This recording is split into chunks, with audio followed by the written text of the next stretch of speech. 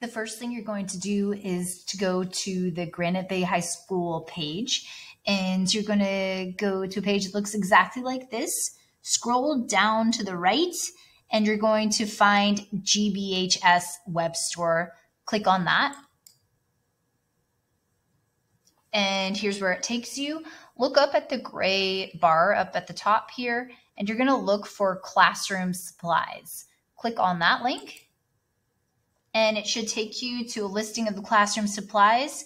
Your supplies are going to be right here under Art 2 through AP. So you would click on that, and then you would add that to your cart. You do have to log in to purchase, so it requires an email and a password and possibly a student ID.